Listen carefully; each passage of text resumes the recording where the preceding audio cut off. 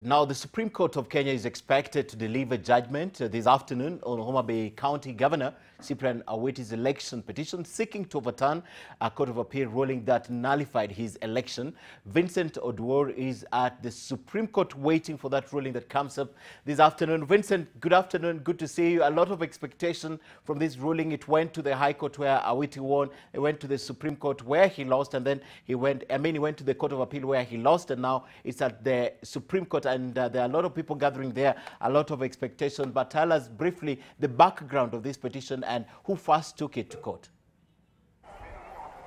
Absolutely. What I can tell you is that the judgment that the Supreme Court is going to deliver today will determine whether voters of Homa Bay County will be going back to the polls to elect a new governor or not. Remember, the petitioner in this case at the Supreme Court is Homa Bay Governor Cyprian Awiti, who is seeking to overturn the judgment of the Court of Appeal, which nullified his election. Remember that what the Court of Appeal did, it just upheld an earlier judgment of the High Court that also nullified the election of Governor Cyprian Awiti, saying that the Independent Electoral and Boundaries Commission did not conduct a free and fair election. And remember, the Awiti has been on a legal losing trajectory ever since February, because his main challenger, who is his main political challenger, who is Oyugi Magwanga, is the one who challenged his victory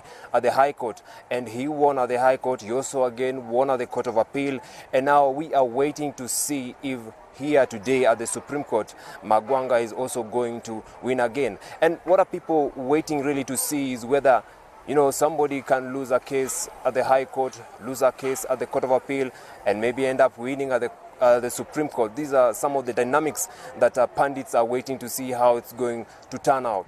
Just to give you a background on what really made the substance of this case at the Supreme Court. You remember when the case was being heard at the Court of Appeal, the lawyer of Awiti's main political opponent, who is Charles Kanjama, was arguing that there was a systemic pattern whereby votes of Oyugi were being reduced by the votes were being reduced by a margin of between 50 and 100 votes, and the same votes were being transferred to Awiti.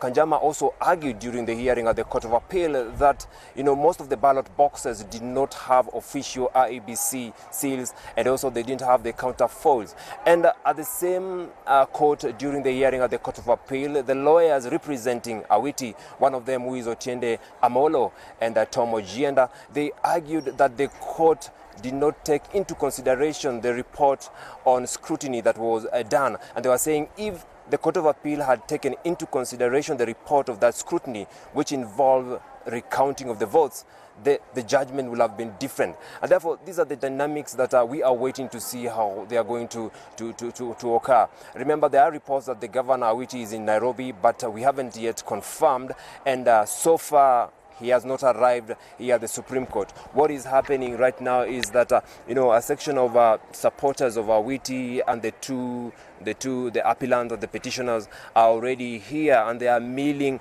around the vicinity of the Supreme Court, while others have also camped at the gates of the Supreme Court to basically show their support to their preferred leaders and waiting to know if there will be a by-election at Homa Bay or not. Therefore, in about 50 minutes, we'll be able to know whether Homa Bay County Governor Cyprian Awiti will continue to serve as the governor of the county or not. For now, I'm taking you back to studio.